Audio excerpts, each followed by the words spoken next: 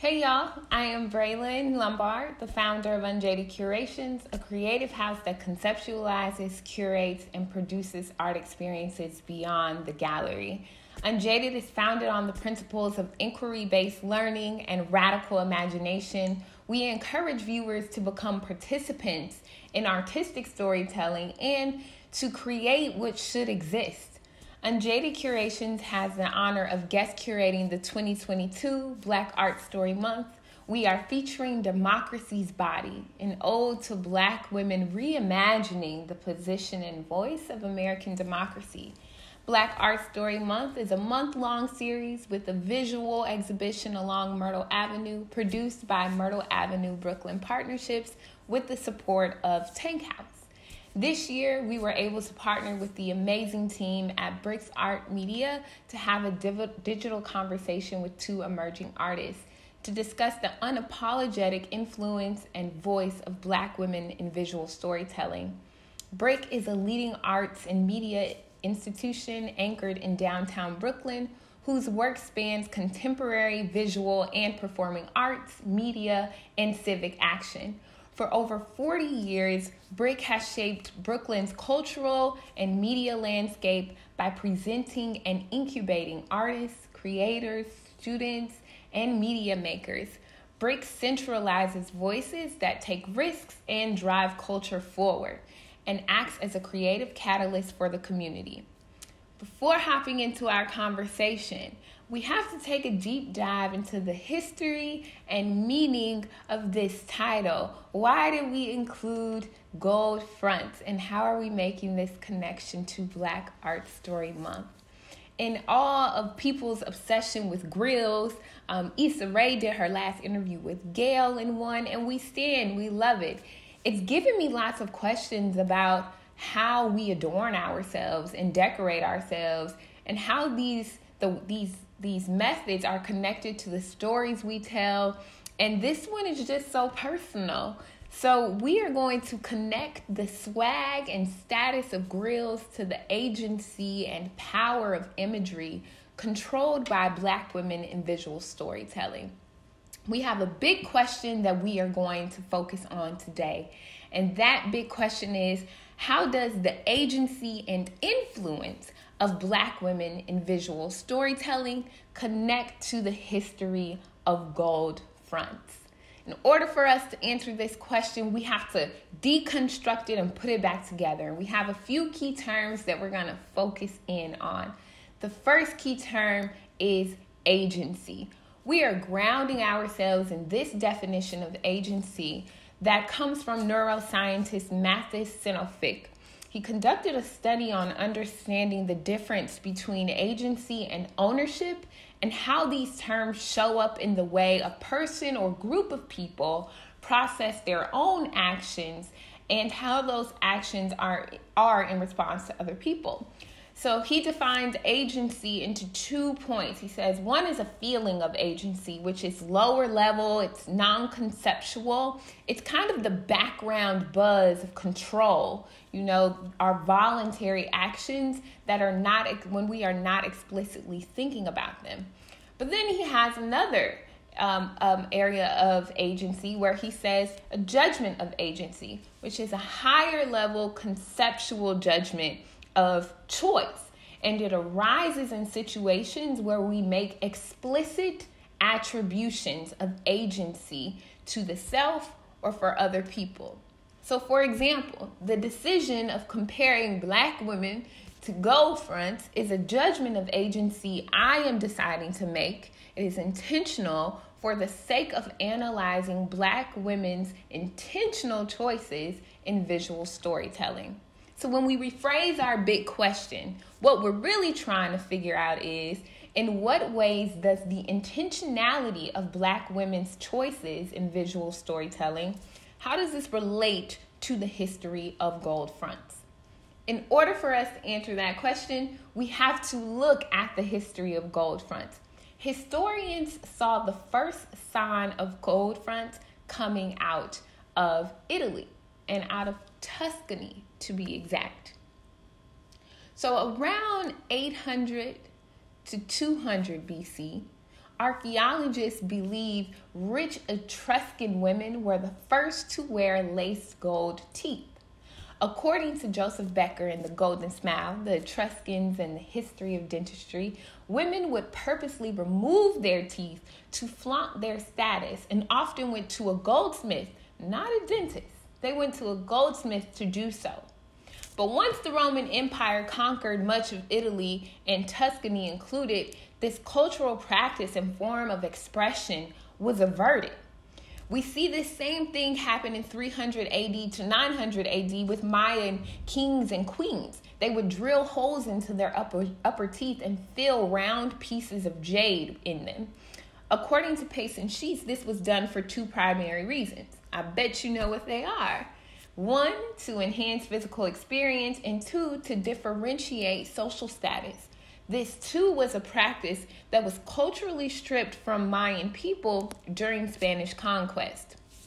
We're going to hop a little bit forward into 1613, where we start to see teeth modification and alteration in the Philippines. And this signified a rite of passage, mourning a loved one, fostering group identity, or was a means of conforming to a new concept of beauty, right? And then Father Pedro de San Buenaventura, who was a missionary who was sent to parish in Pila.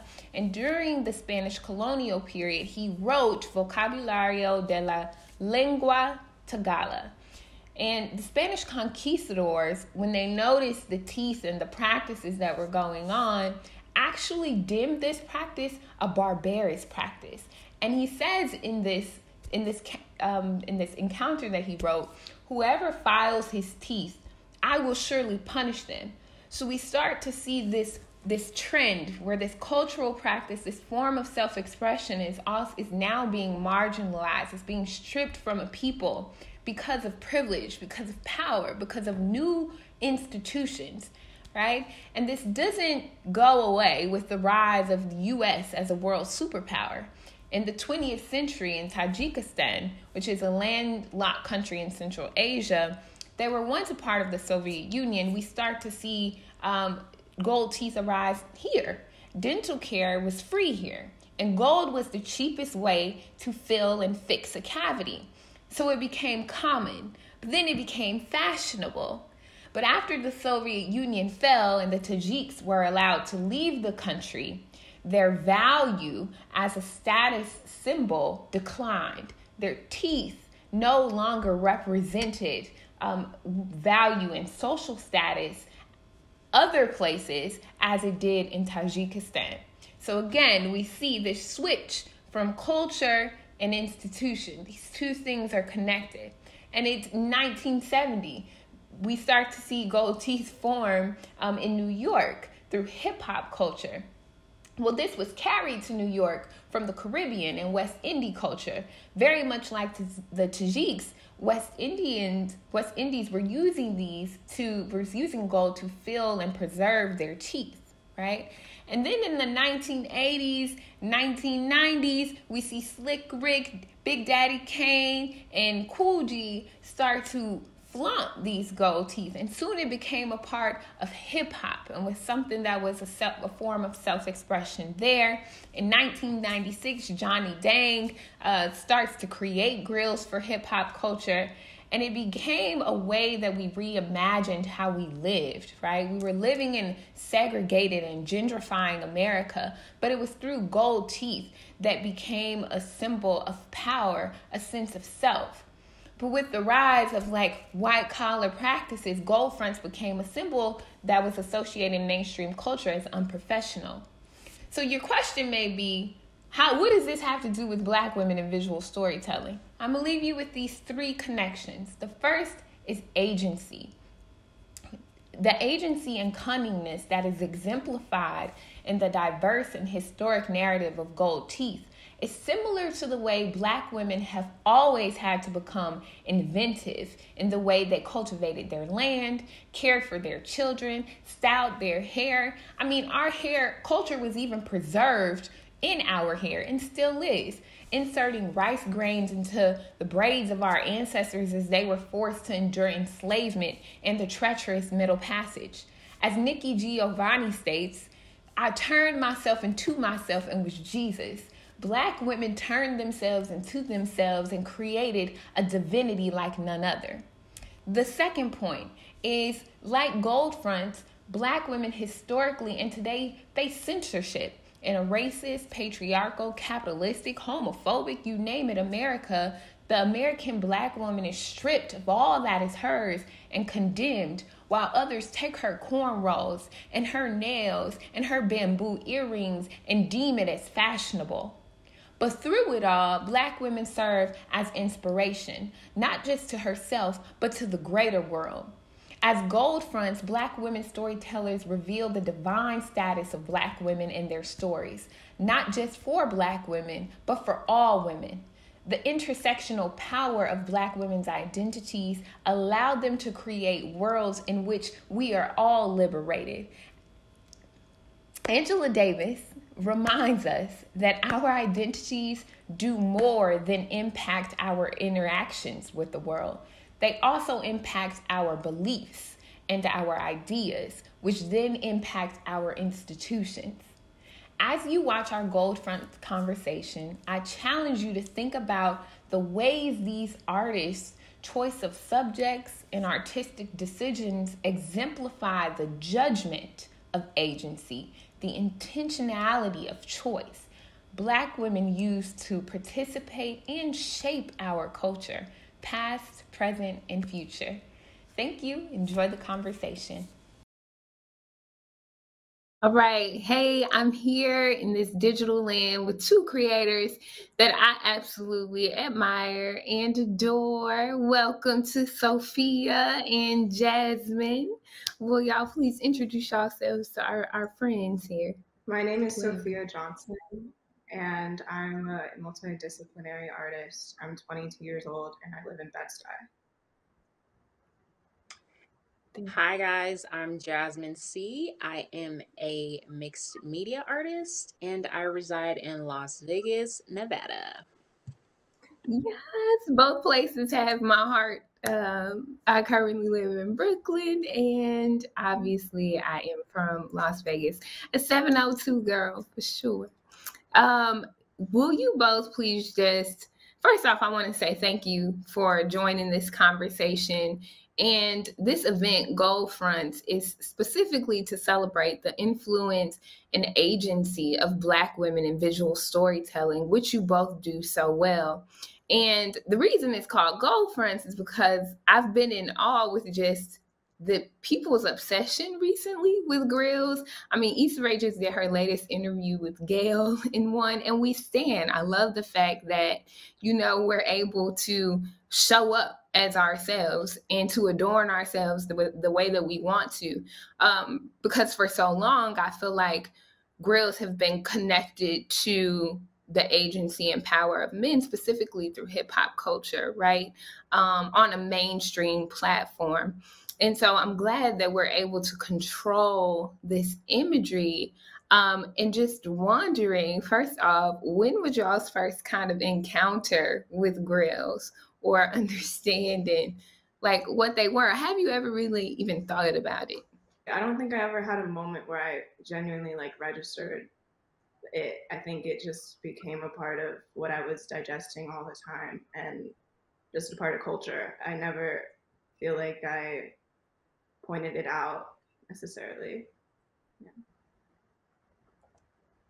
For me, it had to be like when I was growing up in the 90s, and my mom, she used to always like, you know, you see images on TV or you see people in the South, because in the South that was a thing and it was attractive for people to have gold teeth in their mouth in the South. But like my mom, she was so disgusted by it and thought it was just so like unattractive.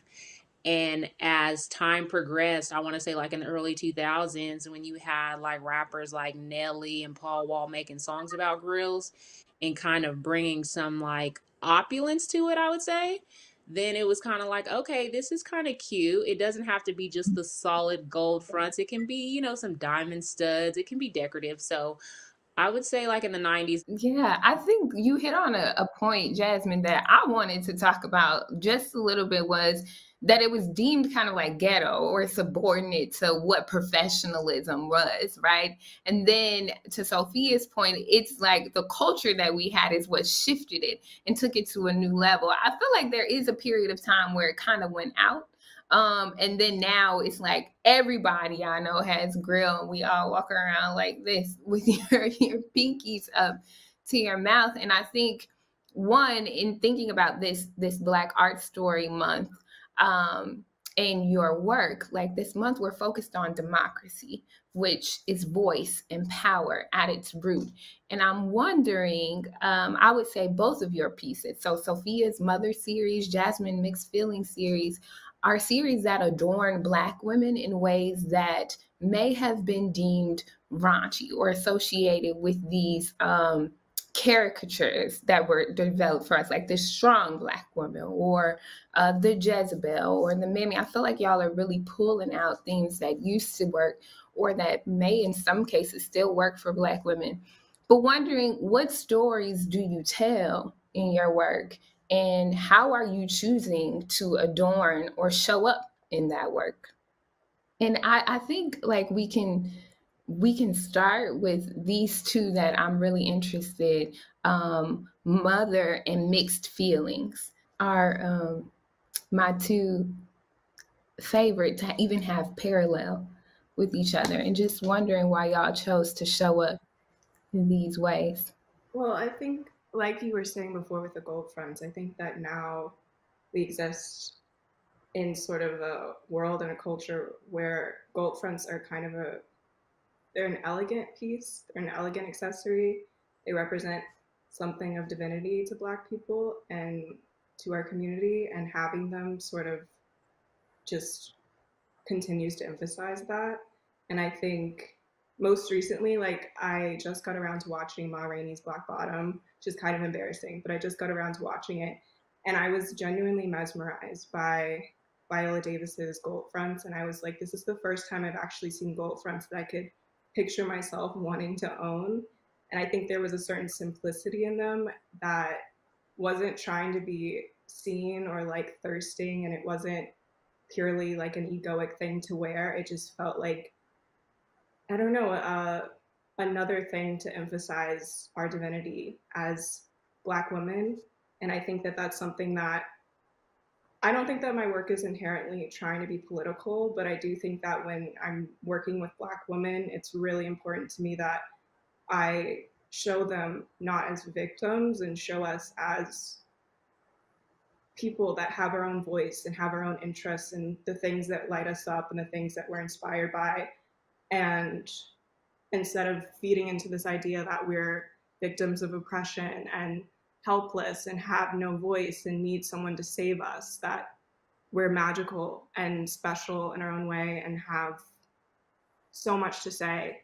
And I think for so long we've been silenced, and especially as artists, we haven't been given the voice or the materials or the mediums to fully express ourselves. And so I'm always sort of keeping in mind the privilege of living in a time where I can create work with Black women that isn't about oppression and that can be about our divinity and our realness at the same time.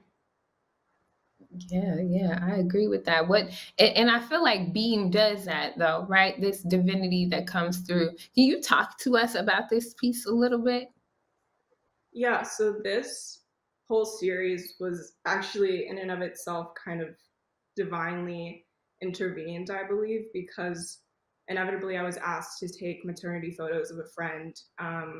And I prefer to shoot on film because there's that awkward in between where I don't really know how the photos are going to come out. And so I kind of have to just surrender to the process and let them go. And in getting them back, I realized that I accidentally double exposed them with expired film from the Whitney Biennial in 2019. I went and was at the time interning there and was taking pictures primarily of the Black women who were a part of the biennial because it was the most diverse biennial that had happened in a long time. And this one so happened to be double exposed with Stick by Simone Lee.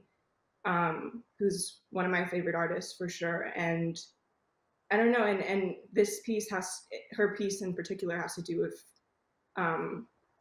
fertility, and just her main audience is catering to Black women. And so I think it was just really interesting that all of my photos of my friend ended up being double exposed with all photos from the Whitney Biennial of Black women artists. So this is one in particular where that happened, and it's unedited, so I haven't tweaked it or anything. This is just exactly how it came out after being in the dark room. So divine in its own way of like being birthed for sure.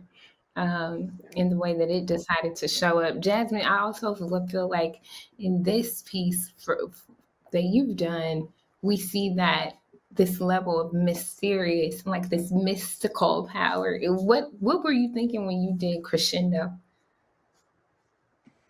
So Crescendo is a piece from my Mixed Feelings series, and honestly, I was inspired by like when I was younger, remember those photos you would look at, but you would have to like look at them at a certain angle and you would see something different.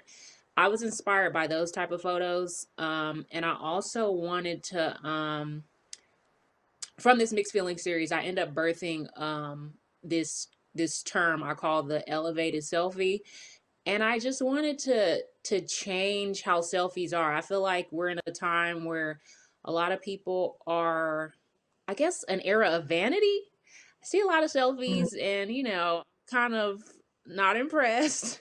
So I just wanted to like take some selfies of my own and kind of mix it and make it um more visually appealing and not so simple. So with this Crescendo photo, I wanted to keep it simple, but at the same time, make your mind wonder, like, oh my God, how did you do this effect? Like, this is so simple, but how come I never thought of that? And I don't know. I just wanted to elevate my selfie with this. Mm-hmm.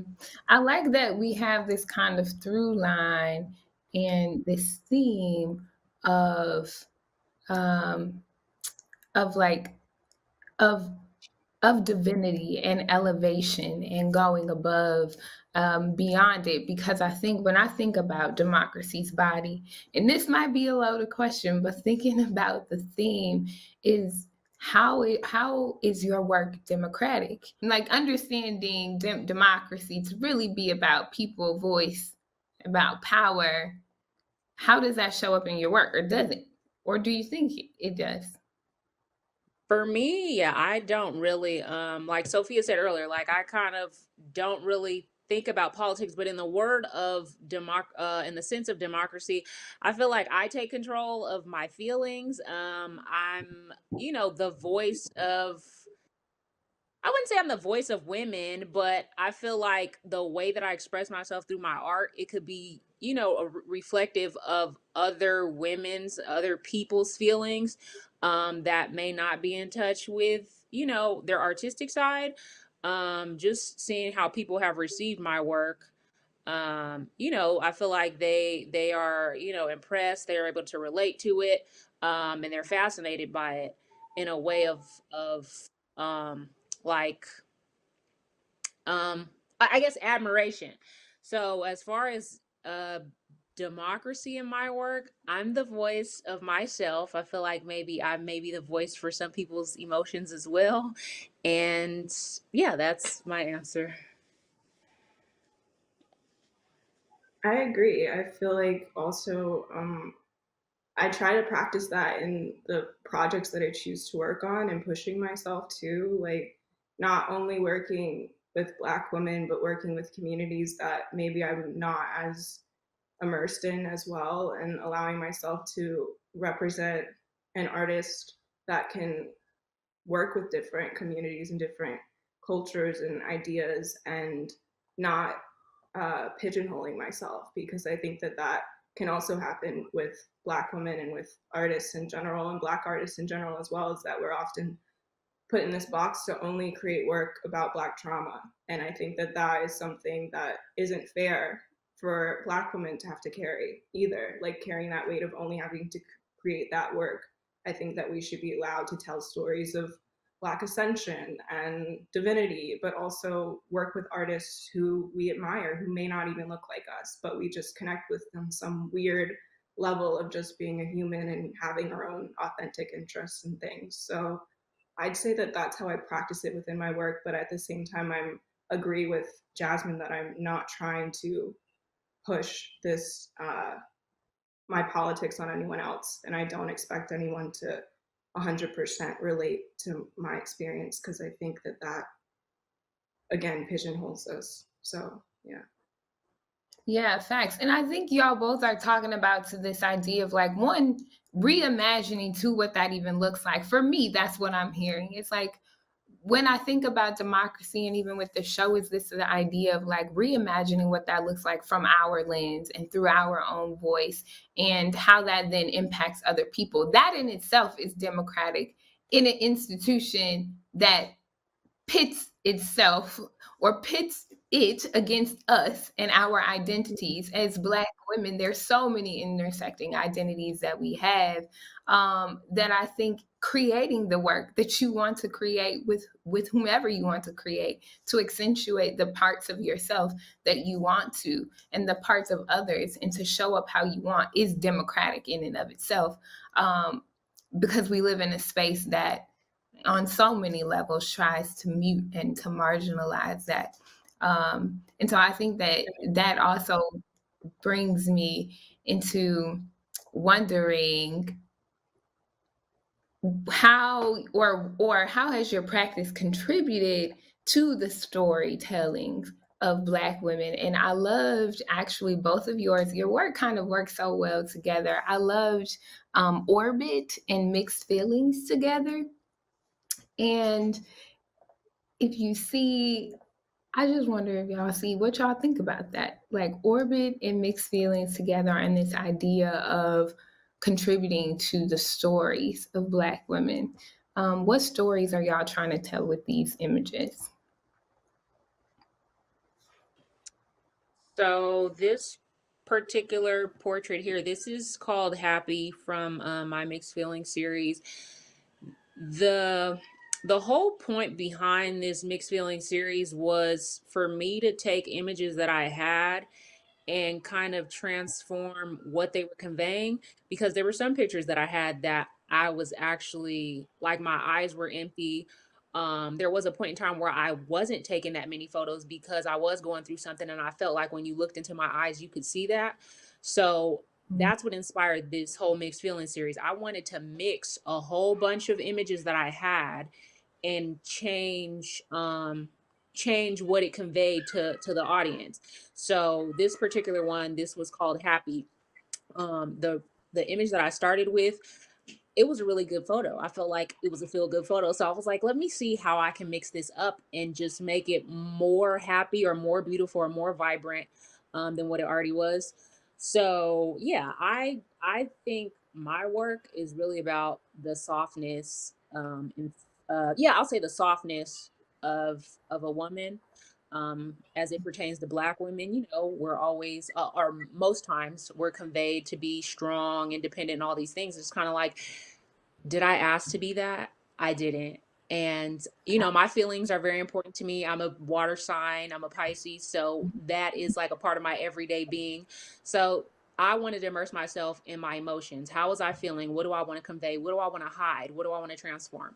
So my standpoint is really about the softness of a Black woman.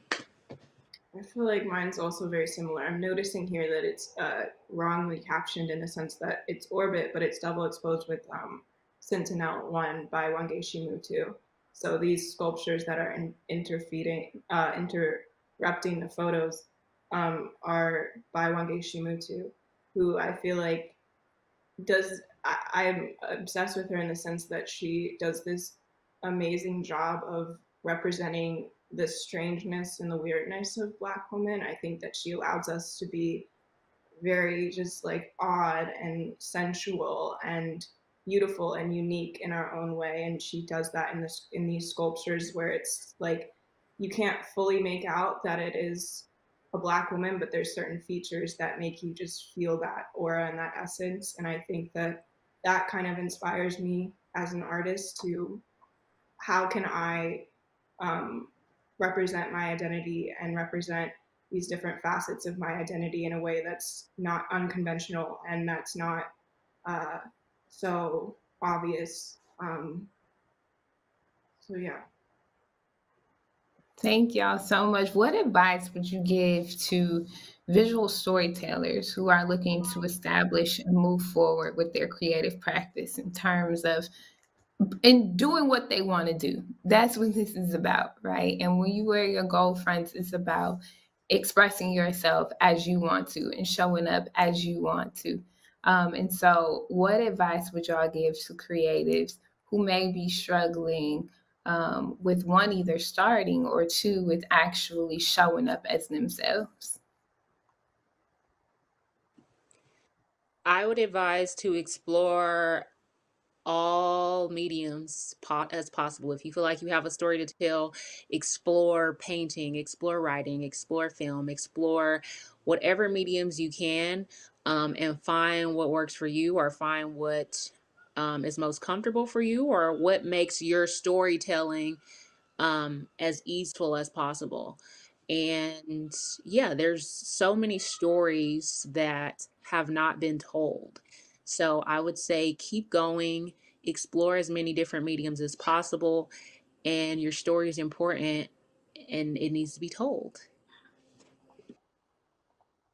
I agree. I would also say that um, I don't know if I'm necessarily in a position to be giving advice, but I guess something that I'm learning is that it's really okay to take time, and I think we exist in a society, and especially in the digital age as artists, we feel like we constantly have to output, and that puts so much pressure on ourselves to create work all the time.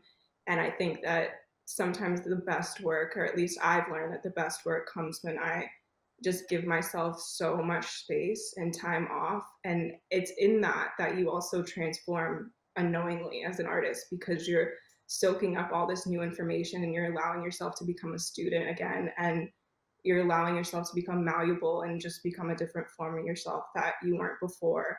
And I think that process is so crucial as an artist in general. And so allowing yourself to just give into that is something that's really changed my life. And it's allowed, like Jasmine was saying, for me to find other mediums that I necessarily wouldn't think that I would gravitate towards, and finding new passions and way of expressing myself. So I would say take your time and don't rush anything. That's real. And taking your time too, I feel like it's also a way. When I think of democratic, I think about, honestly, maybe this is Scorpio in me, but like just rebel, like pushing back. Like I don't have to be what people say I need to be or do what I need to be. But the only way that you really figure that out is when you are rooted and when you're grounded and you're able to connect to yourself. And I feel like what I appreciated so much about your work is that you're able to really do that. You're able to sit. There's a reflective component also to the pieces that I really admire, and was wondering too, how do you see yourself specifically for Sophia in Mother, and talking about drum, right? Drum, it's beautiful to me because it captures kind of the mystical element of the female body. And then as a Black woman, to be able to give life on top of all of these other intersecting identities.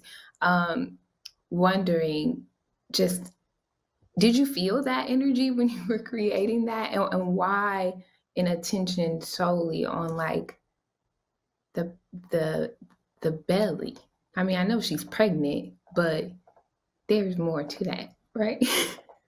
Right. Well, I think motherhood is something that I've always thought about.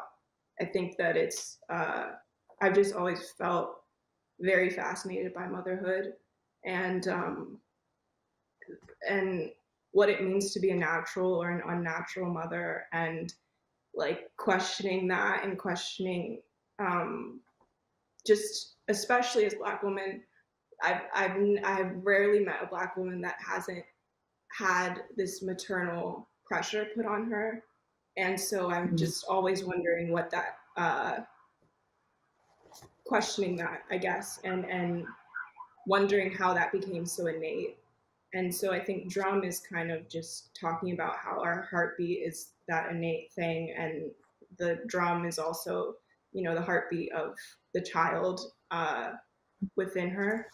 And so I think it's sort of trying to connect that. And I think the really cool thing about existing in a time like now and creating work is that there are so many women artists who are also questioning the same things. Like lately, I've been so inspired by Maggie Gyllenhaal and The Lost Daughter, and just how she depicted this woman who would naturally, you would see her because she left her child and see her as a bad mom. And I think that work like that is pushing us to kind of question motherhood and this pressure that we put on ourselves to be perfect all the time, and it's just not real. So that's a really long-winded answer of why I feel connected to this work right now, but that's kind of what I've been reflecting on. I think if that makes any sense. No, it makes a lot of sense, because what was funny about what you said is like this idea of having maternal pressure and having to feel like you have to care for someone else. I have this baby doll theory, where if I do become a mother, and I just don't think I want my children to play with baby dolls, especially if I have girls who identify as female, that there is so much pressure at a young age to care for somebody else outside of yourself before you even learn and understand who you are. And exactly. I think it's essential and important for people at such a young age to begin to develop and understand who they are and explore. I'm 30 years old and still exploring who I am. So, to have other outside elements, I think, just adds to it. And Jasmine, it connected so well to me for, I don't know if this was a series or if two of these pieces were called Sustain a Hoe, but Bonzi Girl. Is it Bonzi Girl? Is that how I pronounce her? It's Banzi Girl.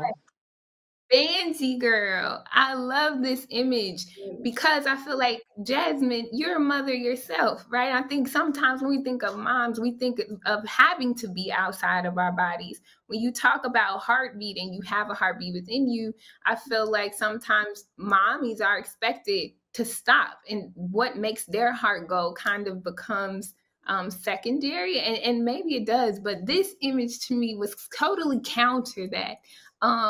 Who is she and what is she about? We love her. This is actually a really good friend of mine. Her name is Tansy, but I call her Bands, so that's why I titled this piece Banzi Girl, because I call her Banzi. But this is actually a piece of Tansy. The outfit that she has on, she is a fashion designer. That's her actual the dress she designed, that's her outfit. She's actually a mother also, and I'm not for sure. I don't know if her child is non-binary or not, but she actually is a mother. She's a queer mother. She lives in New York. And she's just an artist, and she's always supported my work, and I've always supported her work. So we kind of collaborated together with this Sustain a Hoe series. That's the name of her clothing line, Sustain a Hoe. And she just wanted a way to express and share her clothing line with other people in a creative, artsy way. So what I did was, a lot of her pieces, well, all of her pieces, they're upcycled. She takes old pieces that were used already and she stitches them all together to create a whole new piece like the one in the image. And what I wanted to do was to bring that collage aspect out, because I feel like her clothes are collages. So I just wanted to include my collage in there and kind of recreate her face, take her eyes away, give her some new lips, and just, freak it out. Yeah, right. To me, this is democratic, right? This is, I'm showing up as I want to, and even the name, Sustain a Hoe. I mean, we had hotels come out, and we could have a whole nother conversation about hotels, but really just Black women. I'm here for all the Black women to embrace themselves and to put show up as they want to show up. And so I thank y'all for showing up for us and showing up as yourselves and showing up to inspire us and engage us in your beautiful work. And I thank y'all so much. So thank you for joining us. Thank you, Bre'Lynn. Thank you. Sophia, I actually Okay. really like drum. Let's talk about drum because I like that one a lot. I mean, I like Well, all of why them, can't but we drum really like, talk about huh? it on here? Talk about it on here. No, when I was looking at the image, I have a son, he's 4, and I had a natural birth and I had a Black midwife. That was extremely important to me when I delivered my Amazing. baby into the world. Like just always the images that we see in film and just everywhere. You're always seeing this woman in the hospital stuck to this bed. And I've gone to two deliveries before I had my son. I had saw my cousin deliver her daughter, and then one of my really good girlfriends, Nadia, she delivered her son, and I was in the delivery room with both of them, and I just didn't like how oppressive it felt. So when I had my child, I was like, oh, we're not doing that. I need my freedom to eat what I want, to get up when I want, and I want to be around a black woman because I know I'm going to be safe with a black woman. So Right. I chose a midwife. Her name's Debbie Allen. She's in LA. But when I saw this photo, I was like, oh my God, I would love to gift this to my midwife, Debbie. Because it just would look perfect in her office. She's the bomb. She's the real deal. I feel like she's the best midwife in the world. But when I saw this image drum, I was like, oh, Debbie would love this and she would love to hang this in her office. So that's why I was like, oh yeah, let's talk about this because I might want this. Let's talk. That's Yes. amazing though that you had such a positive experience, because I feel like that's a whole other conversation. But Black women's maternity experiences are not what they should be at all. I'm so sorry, snow.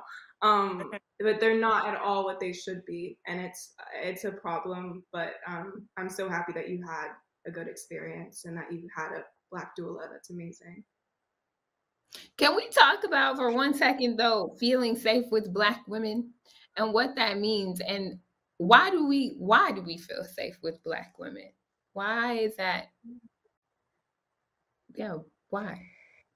For me, I see a reflection of myself. I see, people that are going to look out for me. I feel like when I see other Black women, and specifically Black women I can think of, I feel like when they look at me, they see themselves in me. And I'll say that with the older Black women. I feel like they'll look at me and they're like, oh, she reminds me of a younger version of myself. So let me look out for her. Let me, give her the game. Let me, tell her how to avoid the missteps that I made. And I'm so appreciative for all the Black women in my life that have done that and that continue to do that. So yeah, it's kind of like a nurturing feeling. It's like a tribal feeling. It's a community feeling.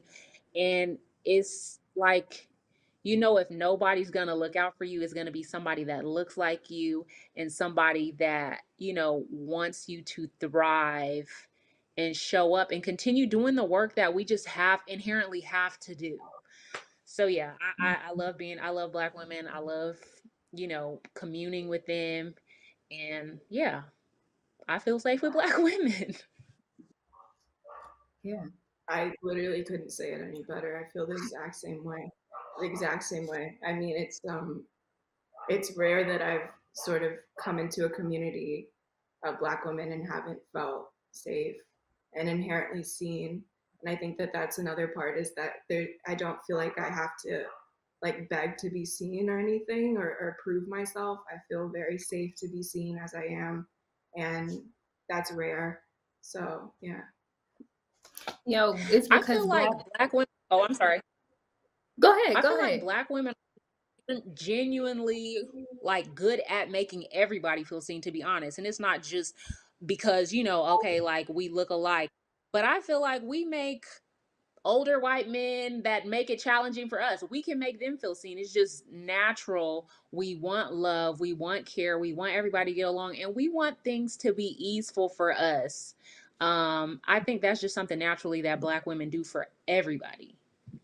And I wonder if I that's also because we exist in this intersection where we're constantly having to like deal with all these different energies and these different identities. And so we know how to communicate with like all of them. And I think that that's a very powerful thing about being a Black woman that is often overlooked, is that we can be this bridge between cultures and genders and however you identify. But at the same time, we bear that weight of when are we going to be seen for the entirety of what we contribute. Yeah. I always call it like the unicorn effect, because unicorns, you don't see them. People know we know that they're out there and they're these mystical creatures, but I'd be like, yo, well, can they see us? But I feel that that's what Black women are, because we exist at all of these intersections. And we live in a society that is rooted in those intersections. And oftentimes overlook that, we're able to see a perspective that nobody else has and that nobody else can speak to, which I absolutely love. And it actually reminded me, that unicorn effect reminded me, I thought we was gonna wrap up, but it reminded me of Up Late, Jasmine. Up Late, because of her eyes. Like, I was like, yo, this is the unicorn effect. The eyes that you did in that piece are so bold and so big. And I feel like with the candles that are lit, it kind of just reminded me of the, I've been working on my chakra system, of like the third eye chakra and this awakening. What was it like creating this piece? Man, this image is so me, and so probably so many other women. This image is just a late night at home by yourself. You got the candles burning, you got, the scents going, you got the R&B playing, like you see the records at the top, the lights are dim, and you got maybe your flowers or whatever it is, and you got your journal, which you see the paper cuts in the bottom. This is just how I find, like, how I center myself. This is how I feel good. This is how I reset. This is how I recharge. This image is like the perfect night for me. And yeah, I think a lot of women have these nights, and yeah, that's what this up late image was inspired by. I feel like even with the eyes, like, I was covering my own eyes because I just wanted to bring it to a different chin, but I still wanted to be sensual and still wanted it to be sexy. Like, I got on my silk dress, and yes, I love this photo so much because it's just a reflection of me, and like that late night when I'm having an R&B vibe, and I'm playing my music and I got my candles burning. And it's very 90s too. I'm like, is it named after Up Late by Ari Lennox? Oh, it's named after that song.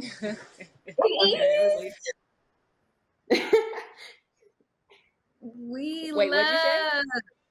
It's after Up Late by Ari Lennox. We love Ari. Will bring you to that point. She will bring you to that point for real. I think that's also important too, though, and why Black women are our gold fronts is because though we take care of and are really sometimes forced to take care of everybody else, you still can show up as yourself and still wind down and tune in to those things that are going to refuel and recharge you. And so I think, like, as we close, I want to just leave all the Black women who are listening out there to that, is that show up as you. You are the prize. You are the shiny gold front that exists, right? And you can adorn and decorate yourself however you choose to please, and show up in this world however you choose to please, because it is you. You are it. And so, cut on your music, light your candles, get in your silk, because you are definitely the prize. So thank y'all for joining us. It's been great to talk with y'all. I feel like we just getting started, but we got things to do. Thank y'all so much. Thank you. Thank y'all so much for joining this conversation of Gold Fronts. And I'm so thankful and grateful that I got to sit down with Sophia Johnson and Jasmine C. Thank you both for sitting and having this conversation with us. So many things came up about what it means to be a Black woman artist and to take control of your own narratives and what it means to show up as you want to show up.